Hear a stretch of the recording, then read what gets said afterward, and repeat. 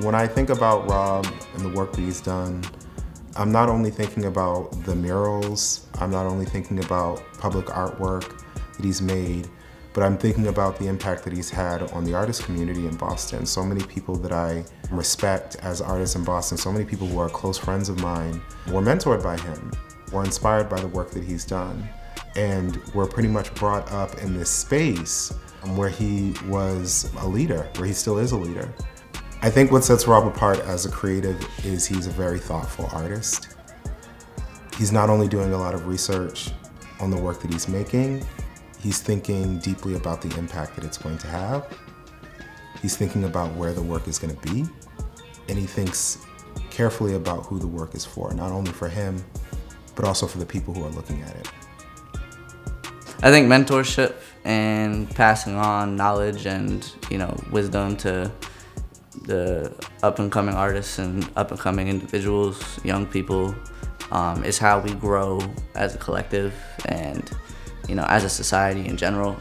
As a person, to me, he's like a father figure almost. I feel like I owe all of what I have as an artist and an individual to what I've learned from him, and the fact that he was willing to take me under his wing and bring me into his life, both in and out of the art world.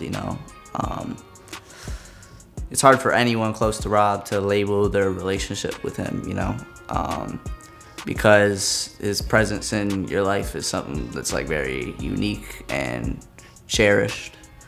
I think that the work that Rob does is important to the city and the younger generations because it puts on display the city and the younger generations. It's kind of the mirror. His images often depict young Black youth in these places where a lot of young Black youth are. You look at that and you're just like, that's just beautiful. It feels good to look at, what's blooming everywhere around us. And it's wonderful because it's also inspiring other young artists to really think about the neighborhoods that they are creating for and how can they contribute to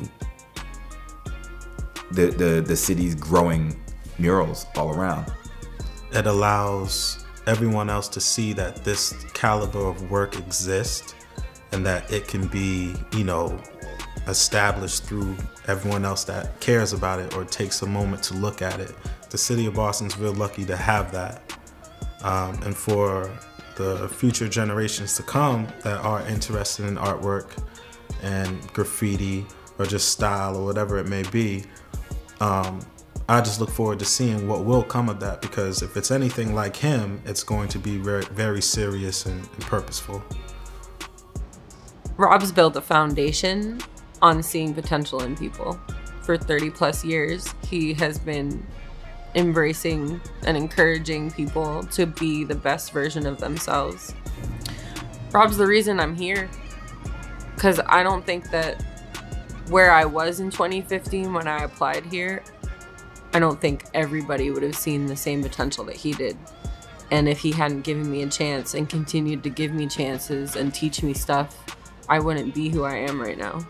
And I think that a lot of people can say that. Rob is one of the most genuine and positive people I've known. That energy comes through in all that he does, whether it's being a dad or being a mentor or being an artist. And people just can't help but gravitate towards it. Somehow, even back in 6th grade when I met Rob, I knew he had the potential to become what he is today. And what is he today? The leader that Boston needs. He's the person who mentored the people who are now the tastemakers and decision makers of our city. And that's why when they have the opportunity to choose which artists they want to support, Rob gets chosen again and again and again. It's why he will continue to beautify our city. Rob's one of the best people I've ever met in my life. That's why, he's got like 100 godchildren, because who else would you trust to raise your kid? Rob Gibbs, that's who, because this guy is a stand-up person, one who honors his word. Like I said, he's my oldest, most loyal friend. If I needed to call on somebody, I would call on Rob. when the city of Boston is in need of some beautiful artwork, they need to call on Rob. It's just a good move. You know what you're gonna get because Rob will always put his heart and his soul in every project that he steps towards. And that's why AFH will still breathe and represent the legacy that Rob has left here. Obviously, Rob is very well known as an amazing and inspiring mentor, as a reputable artist, as someone who can hold his own in the room with funders, with institutions like the MFA. But when I met him in person, it was that instant connection, the passion for public art, the feeling of positivity that kind of exudes off of Rob, which is infectious. In fact, one of the things I would say is when he first pitched the fellowship program to me, I immediately thought that this was going to be the person to kind of carry Artists for Humanity to the next future and the next phase of growth. It was a significant change in terms of the model that AFH has employed in the past in terms of really focusing on teen artists and to really support people after that 14 to 18-year-old segment. It was kind of a big leap for us to take, and obviously not a immediate like revenue generating model. So really just thinking about the promise that our fellows could have, the connection to community. Rob was clearly someone you would take that risk on, someone who would convince you of the impact that that would have on the community, a way in which AFH would actually begin to have sort of a long-term sustainable impact on artists in the greater Boston area. And I am super excited, even though, you know, there'll be a different mentor for the next fellowship. There's something he has created here that is truly exceptional. And I think it's going to be part of his legacy. He's never going to leave AFH. He'll always be part of AFH. He is the absolute heart and soul of this organization. And I'm just glad that he's always going to be part of the family.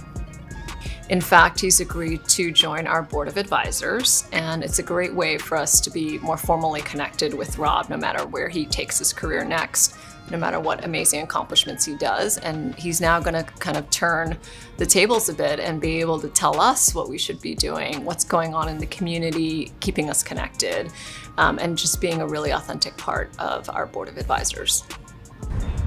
To everybody in the AFH community and worldwide, I want to personally say thank you and peace. This is just the beginning of another journey, an extension to our chapter, the continuation of our practice, and the realization that like greatness comes from this building.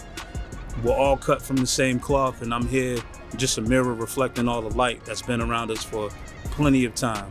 I'm looking forward to not, you know, going on like I'm saying goodbye, but I'm more or less just saying I'll see you later. I'll see you at the studio. You know what time it is.